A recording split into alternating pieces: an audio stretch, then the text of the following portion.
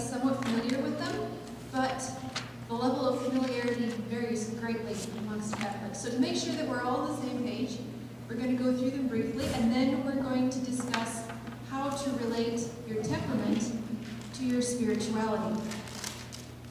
So to begin with, the temperaments come to us from Greek medicine. They were invented by this dude, Hippocrates, the father of modern medicine, and he lived around 400 BC.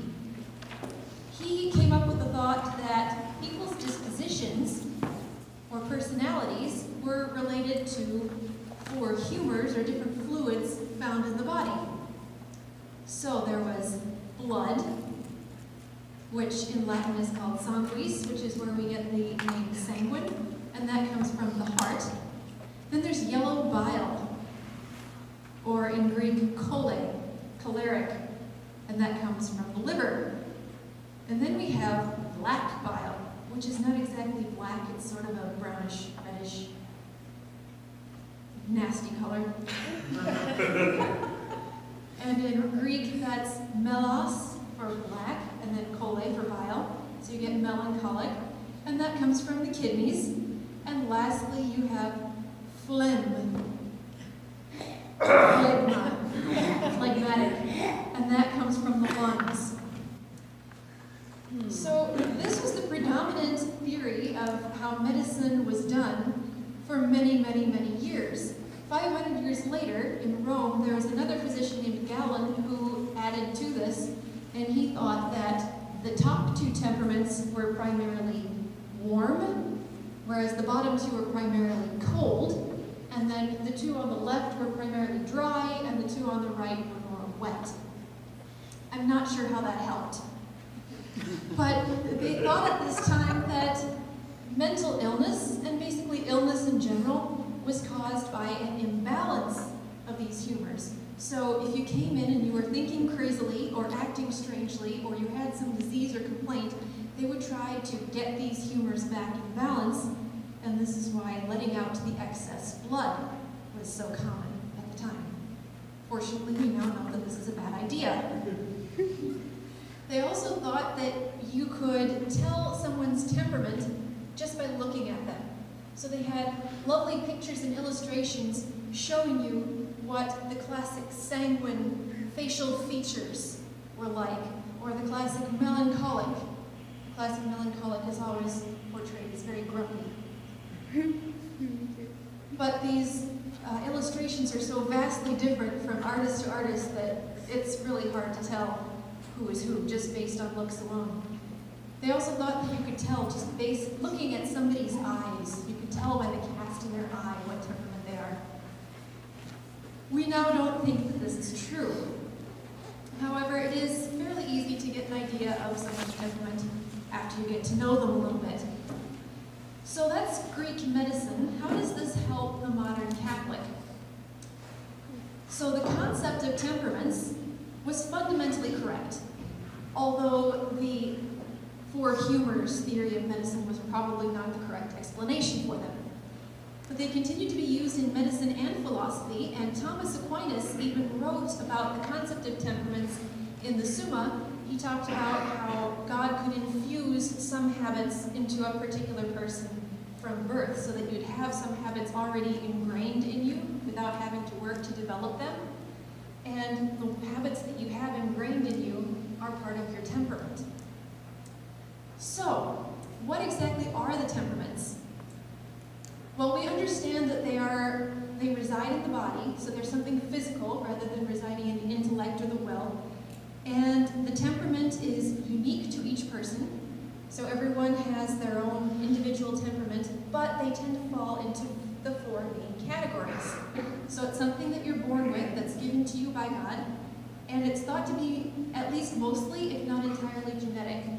So you get it from your parents or your grandparents. There is a large debate on whether or not you can change your temperament. So most people are of the opinion that temperament is something you're born with, and you're pretty much stuck with it. Just like you're born with the color of hair that you have, and you're stuck with it. Or it falls out. Or that. But develop virtue, you can strengthen the things that are already strong. You can cultivate your strengths, and then you can overcome your weaknesses through virtue. So if you do these things, some people would argue that that's changing your temperament. Other people would argue that that's just becoming more virtuous. So, which is it? I will leave that up to you to determine. The temperament determines what response you are naturally inclined to make in a particular situation. And through virtue, the goal is to develop the capacity to respond appropriately to any situation as it comes up, whether or not that response comes naturally to you. So, how do you figure out what your temperament is? I like to lay out the temperaments in approximately this basic order. It's very helpful for reasons that are about to become apparent. The first distinction that we can make is whether a person is extroverted or introverted. So if you think to yourself, if you have a free evening, would you rather hang out with some friends, or would you rather chill at home? If you would rather hang out with friends, you are likely extroverted. If you would rather hang out at home, you're likely introverted. It can, however, be kind of difficult to determine this, because even introverted people do have friends. What? Yeah, they do. Wait, what? So fortunately, there are other ways to distinguish which of the temperaments you probably are. So for the purpose of this experiment, think about at some point in your life where something big happened to you. Something very momentous and exciting. Maybe you learned that you were having a new sibling. Maybe somebody that you were very close to died. If you think about that really big piece of news, did you react to it quickly, or did you react to it more slowly? Did it take a while to sink in? If you reacted quickly, you are probably one of the upper two temperaments, either choleric or sanguine. If it takes a while for that big thing to sink in, you're probably one of the bottom two, either melancholic or phlegmatic. Then think about whether that thing had a huge mental impact on you. Did you think about it for weeks and months, and maybe even years afterwards? Or did you sort of process it and move past it, and life as usual fairly soon after that? If you're able to process it quickly and move on, that's considered a short impression, and so you're probably either sanguine or phlegmatic. If it lasts a really long time, that's a long impression, and that means you're either choleric or melancholic. So, at this point, you should have a sense of what temperament you might be, and then as we go through all of the four, we'll lay out some characteristics of each and see if one or perhaps two of these resonates really strongly with you. So we'll start with the sanguine temperament. These people, again, have a very strong initial reaction to something, and it does not leave a very long impression.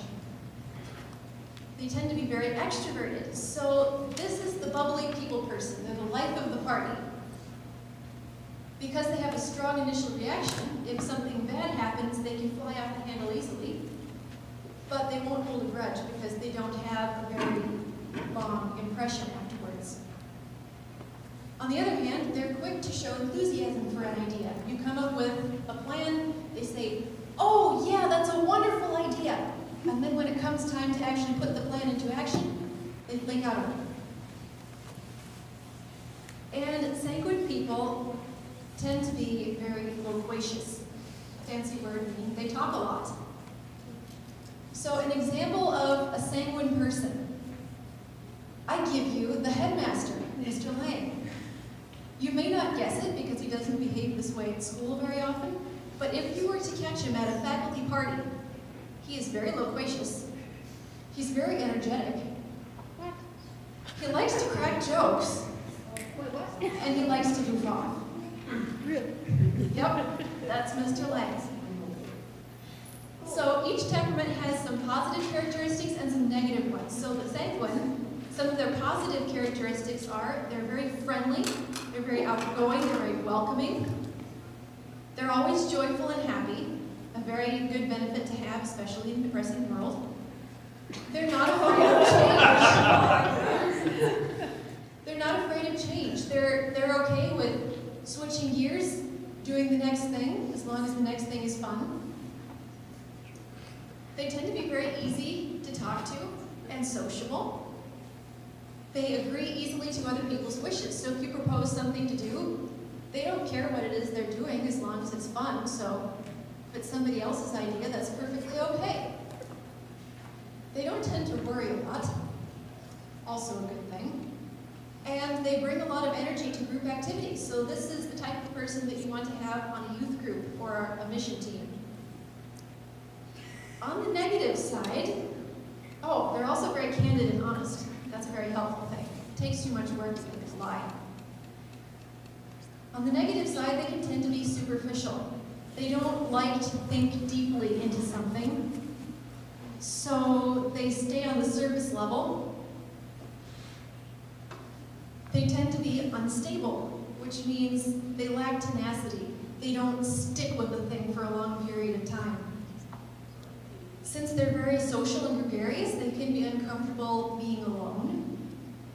They can be impetuous and impulsive and make rash decisions. And sometimes a lack of circumspection. That's a fancy word meaning aware of their surroundings. So sanguine people sometimes bring things up without being aware of what situation or surrounding that they're in, and it might be fairly inappropriate. Like having an outburst at your wife or your kids in the line at the grocery store. They tend to talk first and then think afterwards, which leads them to put their foot in their mouth a lot of times. And they also tend to be disorganized. And harkening back to the superficiality, they can also be vain. So a lot of sanguine women particularly spend a lot of time on their clothes and makeup. The next temperament is the choleric temperament. These people have a very strong initial reaction, and it also lasts a long time. So, my good opinion, once lost, is lost forever.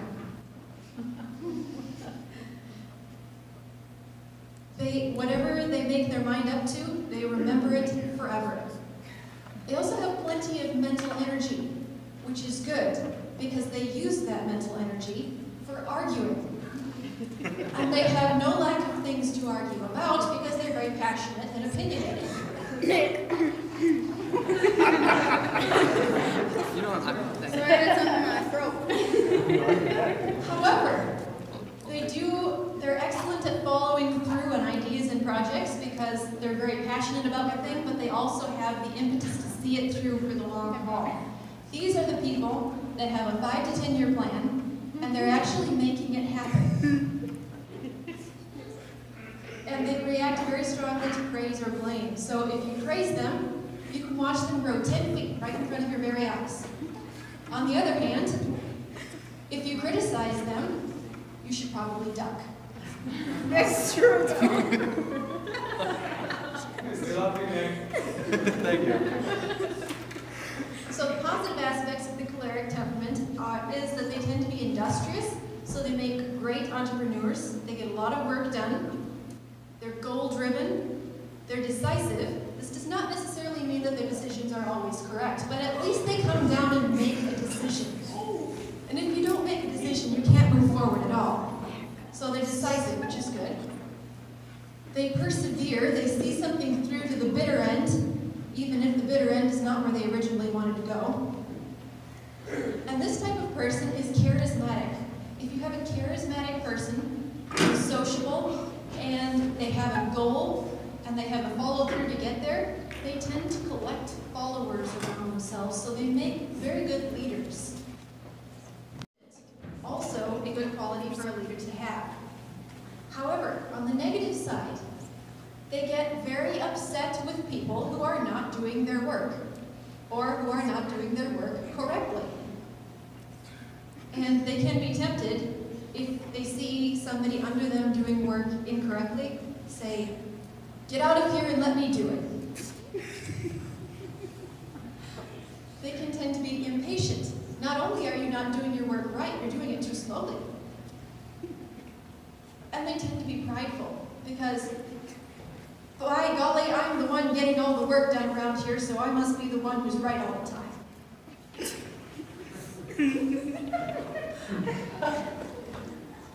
They're definitely tempted to be workaholics. So if you have a choleric husband, you may lose him to the office for 18 hours a day. He has tendencies in that direction. And because they're prideful, they're also stubborn, because their ideas are, of course, always correct. And because they're stubborn, they like to push their ideas on other people. Okay, the next temperament is the melancholic. These people have a slow initial reaction to something, but the impression lasts a long time. A good example of this would be myself. I am a melancholic. I'm about as melancholic as you can get. My husband, Mr. Z, could say something nice and romantic to me, and 24 hours later I would say, "Remember that really cute thing you said yesterday? That was so sweet." And by that point he doesn't remember. So it takes a while for news to sink in, but once it does sink in, it sticks with you for a really long time. So somebody tells you something, you ponder it for a week, and then you come back and say, "You know, that really hurt. I should confront that person about that." Of course they've forgotten. So it doesn't do a whole lot of good. Now if the same thing happens over and over, that just tends to make that impression deeper and stronger. So if somebody sets up a habit of doing something that annoys you, every time they do that thing, your sense of annoyance is just going to get deeper and deeper and deeper until you dig yourself a big hole that you can't get out of. Oh, I want that. This temperament, of all the temperaments, tends toward depression. They tend to have big problems with depression. They're extremely introverted, so you can generally count your friends on one hand, but that's okay, because you don't need many friends. And they hate big crowds. On the positive side, melancholic people are very sensitive. They tend to feel things very deeply, and they have strong emotions, so they make very good poets. They have a deep interior life. They're very introspective. So they understand what's going on in their own hearts and souls better than, for example, the average sanguine person would understand what's going on in his heart. They're comfortable with solitude because solitude gives you time and space to think. They tend to be perfectionistic, which can be a good thing or it could be a bad thing. But generally, if you're trying to get something done correctly, it's a good thing. So this is the person who will leave no I undotted and no T uncrossed. If you want it done right, give it to a melancholic. They tend to be very organized. They also tend, because of the organization, to be tidy. Although, if they're too lazy to be either of these things, they generally appreciate it when other people make the space organized and tidy. They really feel better in an organized and tidy area. And they can be a really good counselor to people in difficulty. So I recommend that everyone should have at least one good melancholic friend. Because they think so deeply, they understand people's problems better, and they've probably thought through whatever problem you're having before. On the negative side, they tend to face analysis paralysis. You think about something so deeply that you think through all the different pros and cons of a particular thing, and by the time you're done, you have absolutely no idea what you should choose. Because of this, they tend to be irresolute. Fancy word meaning difficult time making decisions. They control freak because everything must be perfect. And if everything is not perfect, the world is going to end. They tend to have a lot of self-doubt and pessimism. The world is a bad place. I'm a bad person. I'm not perfect like I really want to be, and therefore nothing is right. Since they're so sensitive, they're easily embarrassed, although you may not notice this in the moment because, again, it takes a while for it to sink in. And they tend to get upset easily. But again, you won't notice until much later. So if you live with a melancholic person, you can tell when they're embarrassed or upset. But if you just happen to run into one and upset them, you probably won't notice it. And they tend to be seclusive. Because they don't like crowds, they sequester themselves away where they have a lot of silence and solitude for introspection. So you may not see them for long periods of time. They like to hide under rocks. Okay, phlegmatic people. These are the people that have a slow initial reaction, and it does not leave much of an impression.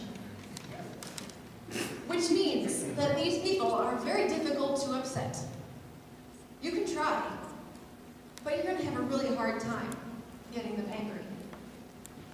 So these are your easygoing people.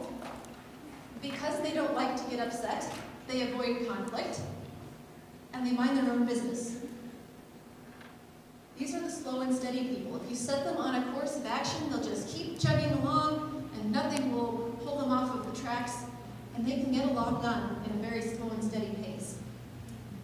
However, when you constantly poke them, for example, if you live with a melancholic, and you have a habit that they don't like, and you habitually do this over and over again, and you're constantly provoking them, rather than confronting you and saying, hey, please don't do that, the phlegmatic people are likely to make themselves scarce.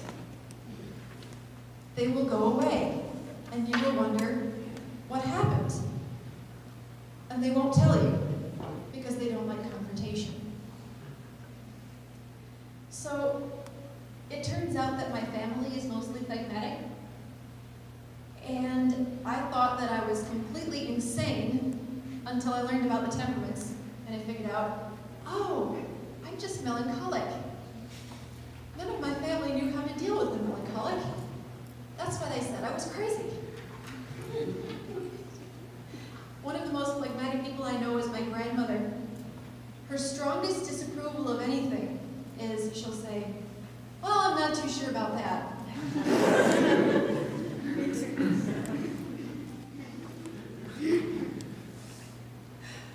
So on the positive side, phlegmatic people are very even-tempered. They're very reliable. They're very calm. And they're great peacemakers because they hate conflict. So if other people are having an argument, they try to smooth it over because they hate arguments. Arguments are just terrible. Why bother? And they're not easily overcome by their emotions. So they tend to be very good at making pragmatic decisions, leaving emotions out of the equation. And they're very practical. I will have to say that my mother and grandmother are both the most practical people that I have ever met. They don't like jewelry. They don't like any accessories whatsoever. If it's not useful, why bother having it? On the negative side, they tend to be couch potatoes. They're actually pretty inert. It's difficult to move them one way or the other. If you set them on a path, they'll keep going and you can't swerve them in either direction. So if they're not moving to begin with, you can't get them to move. They tend towards laziness. They don't tend to have a lot of ambition in life. And because they are not easily influenced by emotions, they can tend to seem aloof and kind of distant. They're not really motivated to do any deep thinking, because why? And they tend towards passive entertainment, so things like drinking beer, eating chips, and watching sports. Those seem like very good things to a phlegmatic. Okay, so To regroup, we have people with a strong initial reaction, people with a weak initial reaction, people with a short impression, or people with a long impression. It turns out that most people have two temperaments. You have your primary one and also your secondary one, which you have also, but to a lesser extent. So most people are a combination of two. When you're a combination of two, there is some limit to what combinations you can have. Generally, if you find your primary temperament on the chart, you can have one that's next to it, but not one that's directly across from it. So you could be melancholic choleric or melancholic phlegmatic, but you cannot be melancholic sanguine. Although I have met a lot of people that claim to be melancholic sanguine. And still not convinced that this exists. Because if you think about it, if you're melancholic and sanguine, you are basically two polar opposites which are fighting with each other. Again, the same thing would be with choleric and phlegmatic, although I have not met any people who claim to have those two temperaments. There is a phenomenon that I think might explain why people think that they're sanguine melancholic or melancholic sanguine, and that is the concept of temperament masking. So, it turns out that if you are raised by someone who has a vastly different temperament than your own, you can learn and pick up traits of that temperament, and so it kind of looks like you have that temperament, even though you actually don't. A good example of this would be Mr. Z. If you meet him in a public place, you would probably guess that he's sanguine because he's bubbly and outgoing, and he says a lot of crazy things. But he's actually melancholic phlegmatic. His mother is the most sanguine person I have ever met. So he learned how to be sanguine from his mother, and he brings it out when it's appropriate to do so, which is in public when you're trying to motivate a large group of students to do their work.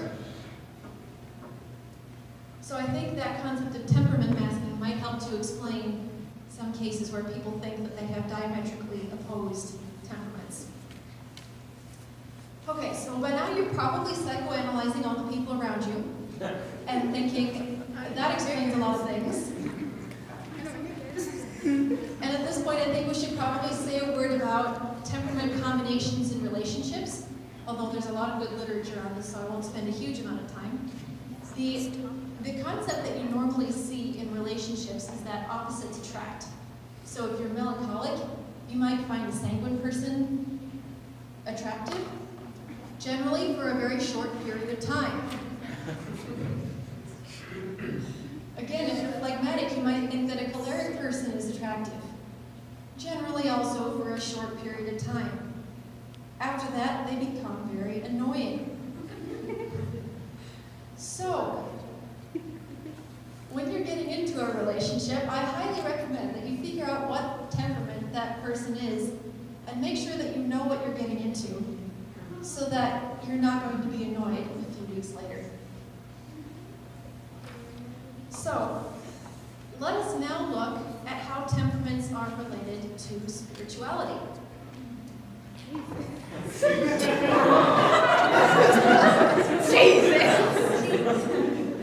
So in the spiritual aspect of the temperament, as you strengthen the positive aspects of your temperament and then work to counteract the negative aspects of your temperament, you get closer and closer to perfection.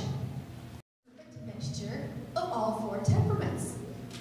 And the way that we can tell this is because he had the exact correct response to every situation at every time.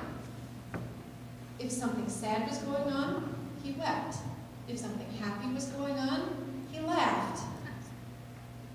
He responded correctly to everything that happened at the correct time, and so he had the perfect mixture of all four temperaments. Or you could also say that he had no temperament at all. So our goal is through building virtue, we want to do exactly the same thing. We want to have the correct response to every situation at every time. And therefore, we want to work from our starting point, which is our original temperament, and we want to get closer and closer to the middle where Jesus is. Make sense? Okay.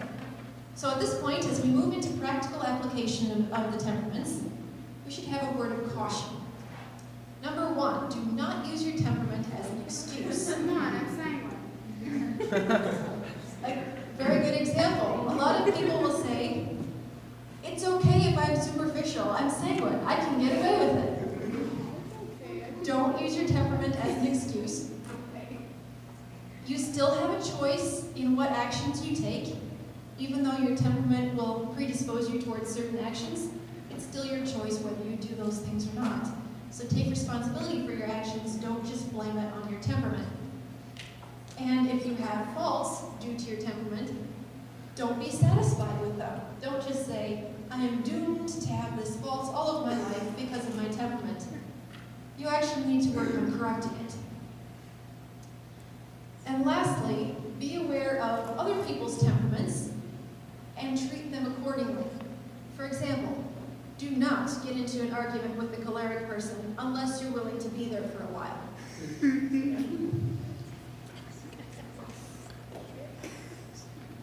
Okay, so spiritually, St. Thomas in the Summa talks about 11 passions, and these reside in our wills. So in some people, the passions tend to be stronger, and in other people, the passions tend to be a little bit weaker.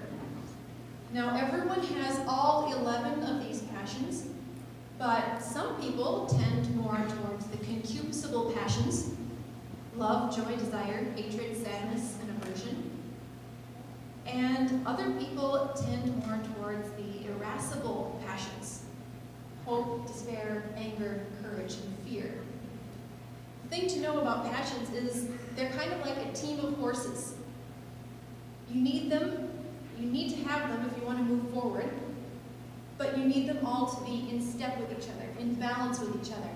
If one of them is trying to be way faster than all the others, you're not going to have a very effective team of horses. So you need them all to be in balance with each other in order for them to be helpful to you. So, over the ages, spiritual directors have come up with some helpful observations and recommendations for each of the temperaments to aid in spiritual growth. So what I'm about to share with you is not something that I made up. It's something that I gathered over time from various priests and spiritual writers, which is put together to help people grow in virtue according to the needs of their particular temperament. So let us start with the sanguine temperament and see what they need for spiritual growth. The nice thing about the sanguine temperament is it's fairly easy for them to go to confession compared to all the other temperaments, because they don't have as much problem opening themselves up to others, and they're not as easily embarrassed. On the other hand, they tend to be at the mercy of their emotions. If they listen to their feelings a lot, and in the case of religion, this could be a bad thing. If you feel like you didn't get anything out of prayer because you didn't feel anything, then you might give up on prayer. And there are a lot of times in our prayer life where we go through a dry spell. They're not really fond of contemplation in the interior life because that involves digging deep into your psyche, something that sanguine people are not particularly fond of doing. They can succumb to flattery, so if people are constantly flattering you, it can make your head grow too big for your hat. They have problems with vanity and envy and inconstancy.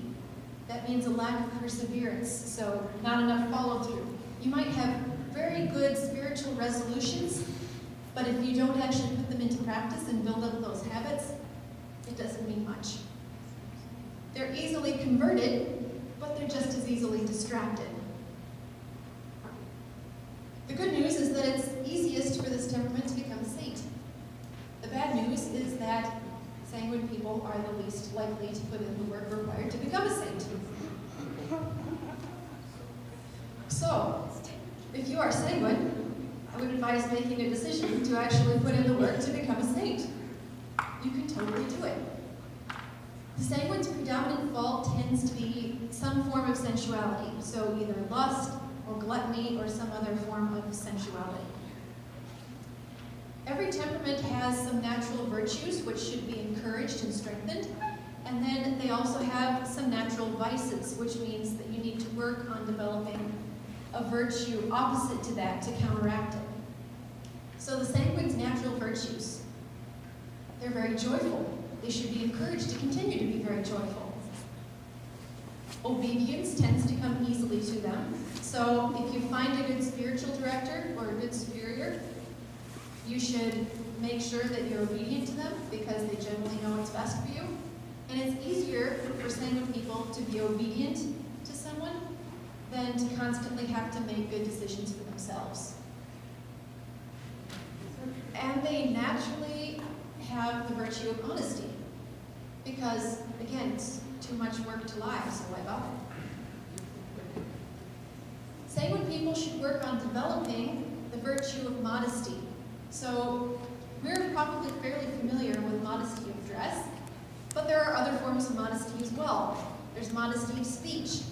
Basically, if you don't have something good to say, don't say anything at all.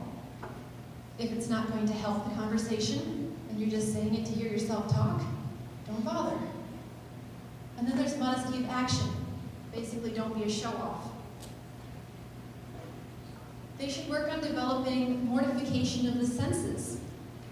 Under this category comes chastity. So particularly, in addition to what we normally think of when we think of chastity, they should practice custody of the eyes, making sure that they know where their eyes are going at all times. Temperance. So mortification of the sense of taste. Fasting and abstinence. Maybe going on a bread and water fast. You need to practice detachment. This is a virtue that we don't often hear about. So Ignatius of Loyola explained that detachment means that you don't like things because they're good and dislike things because they're bad. You like things because they bring you closer to God, and you dislike things because they push you further away from God.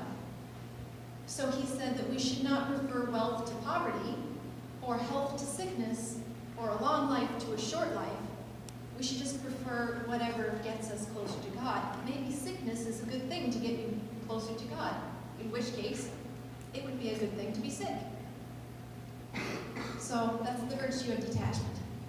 They also need to practice silence because they're very gregarious and like to talk a lot. And sanguine people are very good at playing, but they need to practice working before they play. So get all your work done and then go have fun. In case you're worried that this is impossible, there were quite a lot of saints who had the sanguine temperament. The foremost among them was St. Peter the Apostle. And you may remember him as the apostle who made impetuous decisions. So when Jesus was walking on the water and said, "Come get out of the boat and walk on the water with me," Peter didn't think twice, he just jumped out of the boat. And then afterwards he thought about it and started to sink. Or when Jesus was washing his feet and Peter objected and Jesus said, "Unless I wash your feet, you have no part with me," he said, "Oh, well then don't just wash my feet, wash my head and all the rest of me as well." And he made promises like, "Jesus, I will never leave you. I will never deny you." And then he didn't follow through.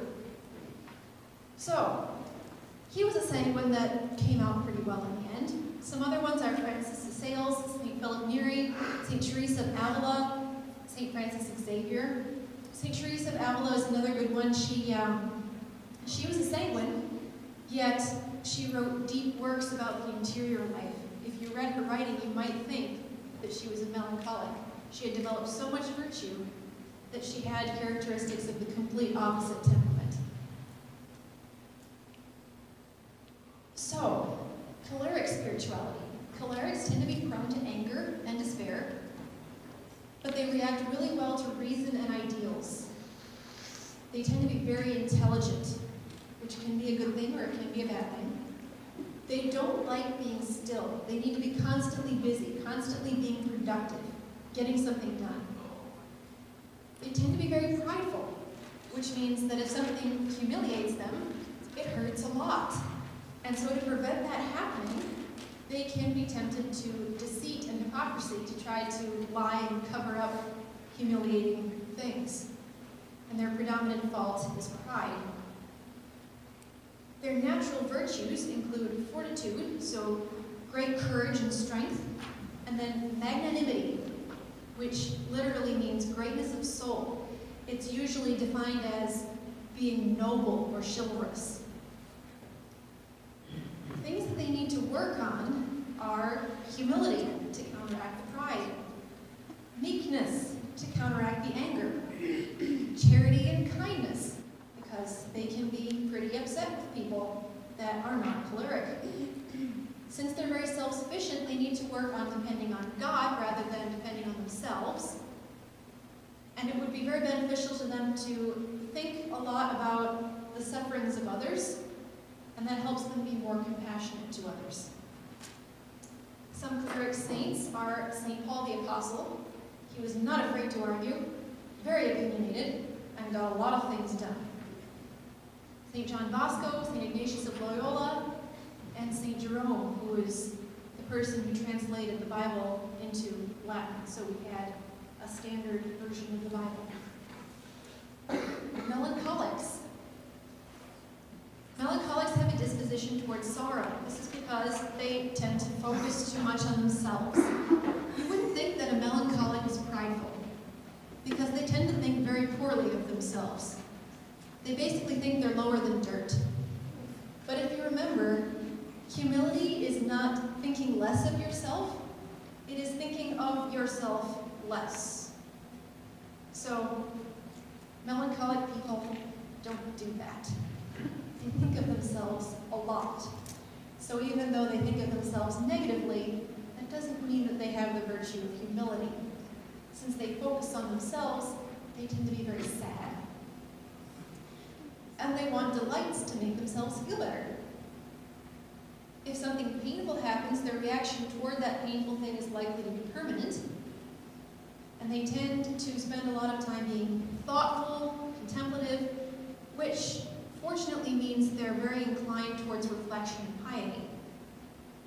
They're sympathetic and compassionate, and they're long-suffering, which means they can endure suffering for a very long period of time. They're very resilient under suffering, although they really don't like it, so they tend to avoid it. But when it happens to them, they generally take it very well. They're overly serious. And they have a very hard time revealing themselves to other people, which makes relationships difficult, and it also makes confession difficult. Their predominant faults, oh, there's a lot of them. Pusillanimity. This is basically the opposite of the magnanimity that we talked about before. So where magnanimity is nobility and chivalry, pusillanimity would be cowardice, or the opposite of nobility.